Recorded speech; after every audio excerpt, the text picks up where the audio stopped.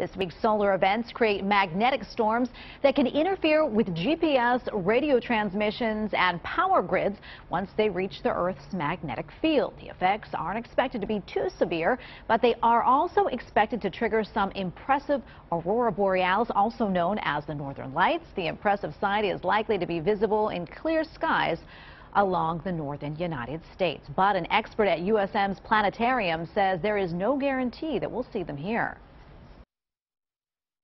The reason this is uncertain is the solar flare. The sun is more than 93 million miles away. And so we've known about this flare for a couple of days because the speed of light keeps sunlight about 8.2 light minutes away from us. So we've been waiting for the material from this flare to reach Earth.